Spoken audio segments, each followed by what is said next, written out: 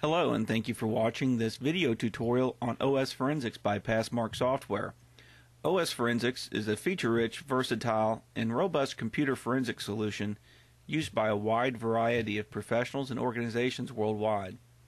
In today's video, I'm going to demonstrate how to perform simple file decryption on several password-protected files using OSForensics.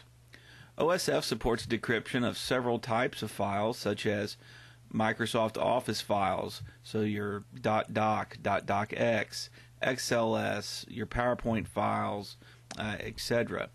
We can decrypt Adobe PDF files, archive files such as your zips, RARs, or 7z, and even OpenOffice files, ODT, OTT, ODFs, etc.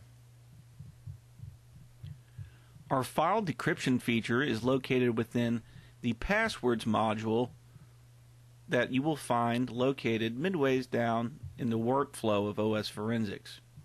You can also access this feature by clicking on the Documents Passwords icon located here on the Start menu.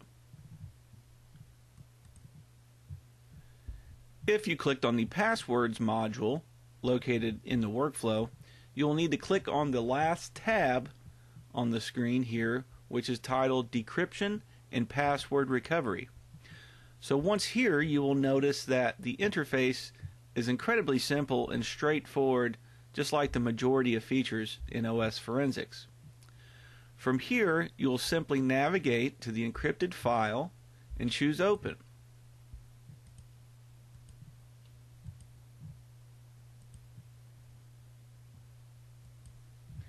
And once again, you can also access files outside of the case by clicking on the blue hyperlink here that says Other Devices Available. So if you just had an encrypted file somewhere or that someone sent to you to decrypt, you don't have to necessarily have to add it to a case in order to utilize this feature.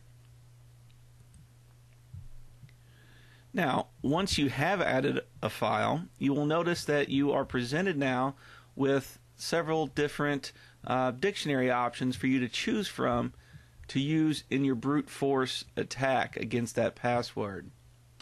Now, a brute force attack is basically a trial and error process used by OSForensics and other decryption tools to decode encrypted data such as passwords in this case.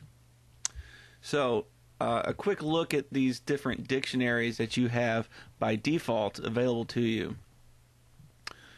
You'll see the common passwords, and now this is a list of commonly used passwords created from statistical lists and published word passwords lists.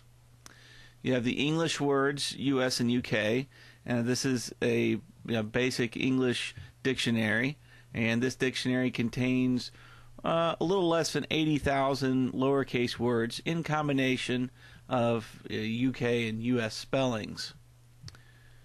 You have the names dictionary, common first names and surnames.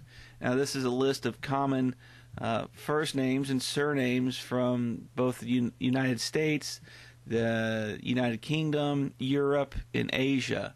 And I believe there's over 500 in total. Each name is tried separately, and then has various combinations, which results in somewhere around 165,000 different combinations. You've got the random password section, or dictionaries, and depending on the settings chosen, this will generate different random passwords based on a combination of letters, symbols, and numbers.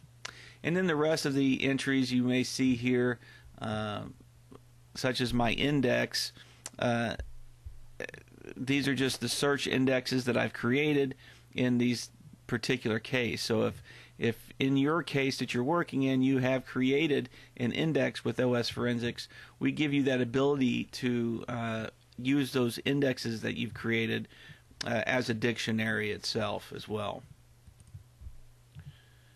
So for the purposes of this video, I'm simply going to select the common passwords list located here and the English words dictionary list to attack this password protected file, and hoping that the password isn't very complex.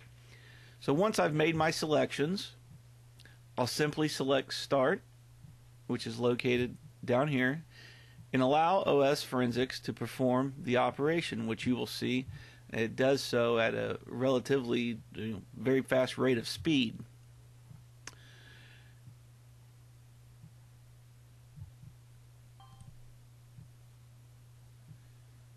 And as you see, OSF has successfully performed the decryption on a password-protected zip file, not just bypassing the password, but actually displaying and giving you the password, which may be helpful in other files, maybe some online accounts that need access to, etc.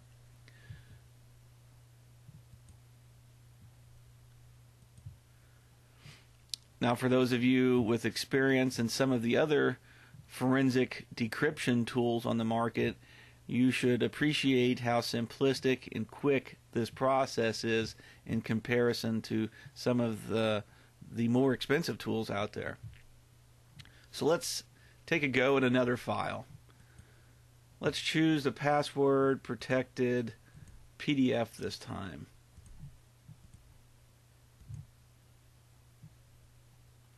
And we'll leave our dictionary settings the same. And once we've made that selection and we've added that PDF file, we'll hit Start again. And we'll see again here in just a few moments how OSForensics can successfully decrypt password protected PDFs in basically just a matter of seconds. And there we go. Let me see our password, ASDFGH. So let's go for one more, and let's choose one this time from outside of the case, actually, so you can get a look at how we do that. So we'll click on, after hitting Browse, we'll click on that hyperlink I noted earlier that states other devices available, which will take us to our local machine, in a Windows Explorer type interface.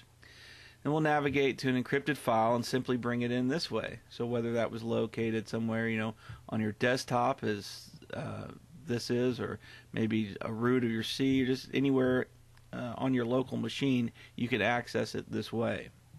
So let's grab the password protected Word document. And we'll leave our dictionary settings the same. And one more time, we'll hit the Start and to decrypt the Word document.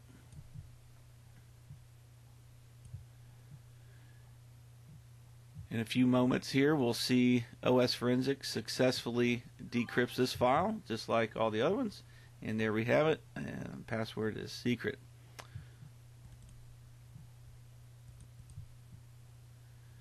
Now, you've probably noticed this checkbox here this whole time that says Use GPU.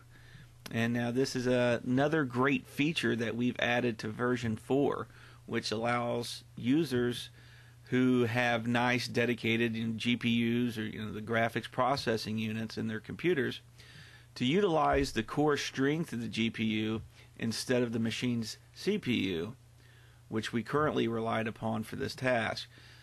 So often found in nice gaming computers and forensic workstations, high-end GPUs are much faster at decryption processes than CPUs, mainly due to the fact they have far more processor cores than CPUs have, which of course is beneficial to the decryption.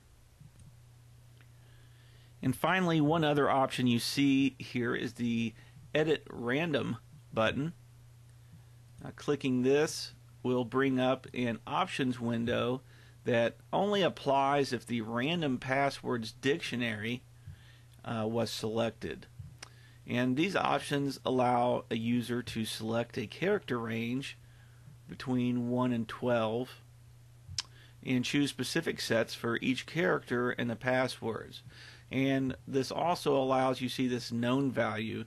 So this is also a nice place, if a user knows any of the characters within the password, this is that location where you can input those known characters at that time. And that's all there really is to it. You can brute force attack password protected documents and the different file types that we went through using OSForensics very simply, very easily, and just like everything else that we do, we design it in such a way that really anyone can perform these tasks with the tool. I also want to mention quickly before we end that we do allow you to create or bring in your own dictionary files within OSForensics as well. So you can add more dictionaries to that set list that we looked at. In order to do this, you will need to create 2 files in Passmark's program data directory that you'll find located on the root of your C drive. But for more information, step-by-step instructions on this procedure and others, please visit the OSF help file located on our website here at OSForensics.com. Simply select the Support tab here, and then you will see the Help File section located about midways down the page. And we have a PDF version of our help file, which is basically the OSForensics manual that you can get 100% free of charge, available here for you. Thank you for watching this video tutorial on OSForensics by Passmark Software. For more information, you can email us at info@passmark.com or visit us on the web anytime at www.osforensics.com.